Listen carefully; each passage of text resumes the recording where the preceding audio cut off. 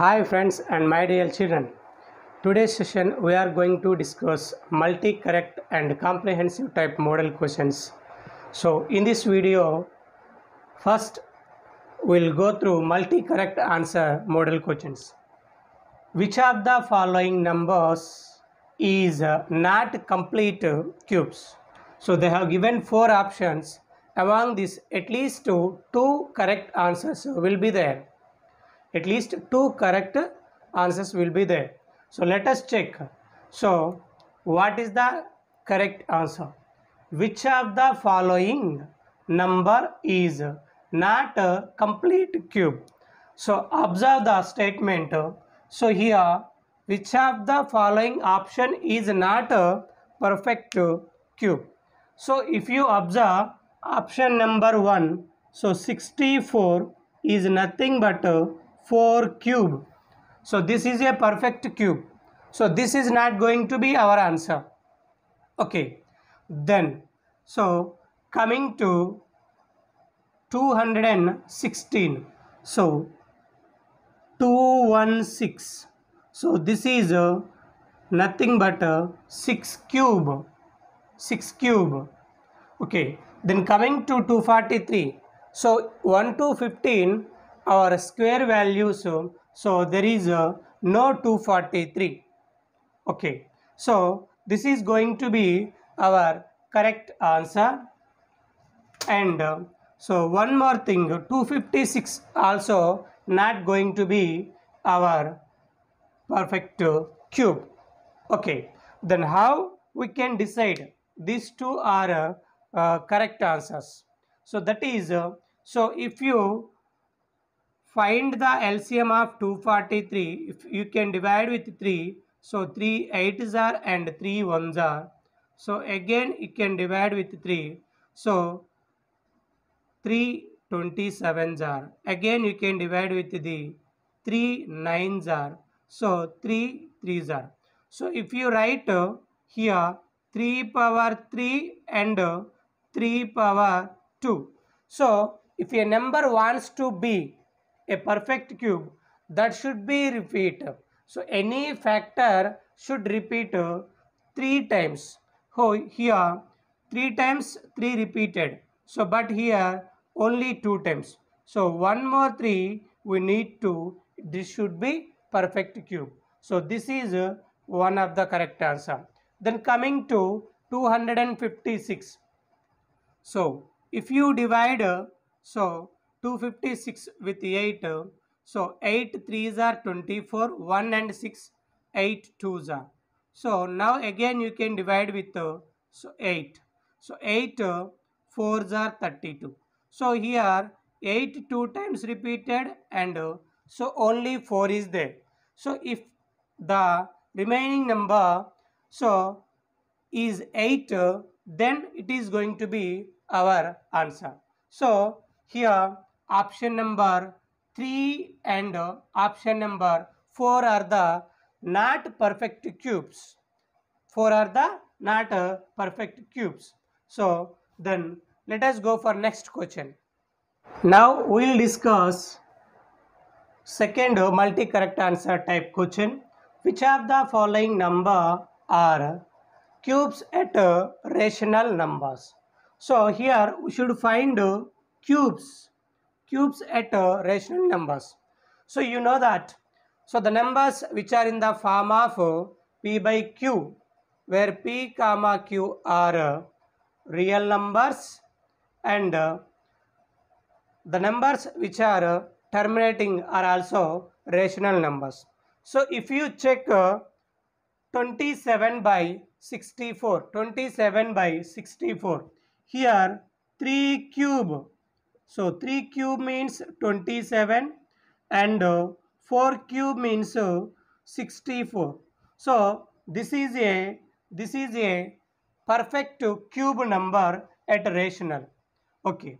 Here if you observe second option, so 5 cube means 125. So where 128 is not a perfect cube. So this is not a perfect cube. Okay. Then if you observe option number 3. So this is nothing but 0.11, 0.11 cube. So this is going to be 0.001331. So you know that see 11 cube is 1331. Here 0.11 cube is nothing but 0.001 cube. So this is also perfect cube. So then coming to 0.04. So this is nothing but 0.2 cube. So 2 cube. So if you take 0.2, so 0.2 into 0.2, so you will get 0.04. So this is not cube value. So this is only 0.2 whole square value. So that is why, so this is also not a perfect cube. So coming to our correct options, option number 1 and option number 3 are the 1 and 3 are the correct answers. So coming to multi-correct answer type, so the numbers which are having 2 or more correct answers, nothing but multi-correct answers. Then let us go for comprehensive type. Right. Now let us discuss comprehension type. So here in the comprehension type, so they will give one statement. Based on this statement, so we should answer the question. Here only one correct answer will be there. See, what is the statement? To find the smallest number by which a number must be multiplied or otherwise divided so that the product or quotient is a perfect cube. So that means if you multiply a number, so then that should be perfect cube. So if you divide with a number, then that should be a perfect cube. So let us go for the question number 23. The smallest number by which 1323, that means 1323 should be multiplied so that the product is a perfect cube is. So with what number if you multiply 1323, that should be perfect cube. So if I divide the given number with 3, so 3 4s are 12, again 3 4s are 12, 3 1s are 3. So the remainder is 441. So again you can divide with 3. 3 4s are 3 1s are 3. So 3 4s are 12 and 3 7s are 21. So again remainder is 147. So if you divide again with 3, so 3 4s are 12, 2 7 remaining is there, 3 9s are 27. So here it is 49 the remainder. So 7 7s are 49. So if you observe this product, so 3 power 3 and 7 power 2. So if you have one more 7, if you have one more 7, so that is going to be a perfect cube. So we need 7. So then only it is going to be perfect cube. So coming to option number 1, 6. So this is not a correct answer. Then 1, also not a correct answer.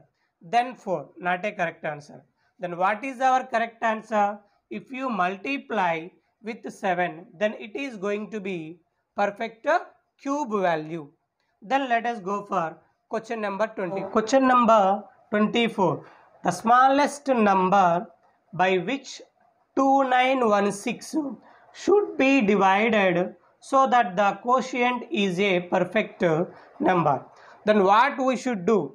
So we should divide the given number. We should divide the given number 2916. So 2916. So if you divide with 4, you will get quotient 729. So if you divide with 9, so you will get 81. So if you divide with 9, again 9 9s are. Here, what are the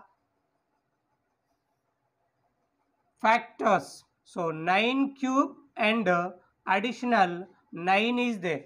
So if you divide 2916 with this 4, then you are going to get 729. So this is perfect cube value. So what is the option? Option number 2 is the correct answer. Then let us go for question number 20. Let us discuss question number 25.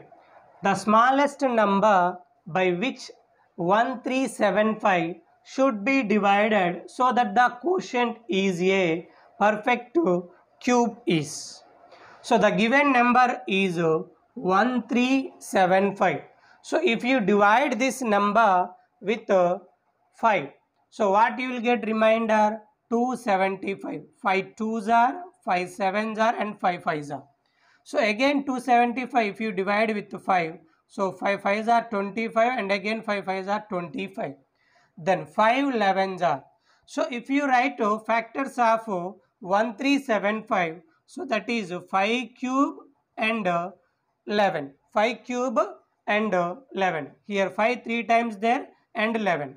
So this 11, if you divide 1375 by 11, the remaining quotient is going to be a perfect cube. Then coming to our option is option number 1, 11. If you divide 1375 with 11, so the remaining number is going to be a perfect cube.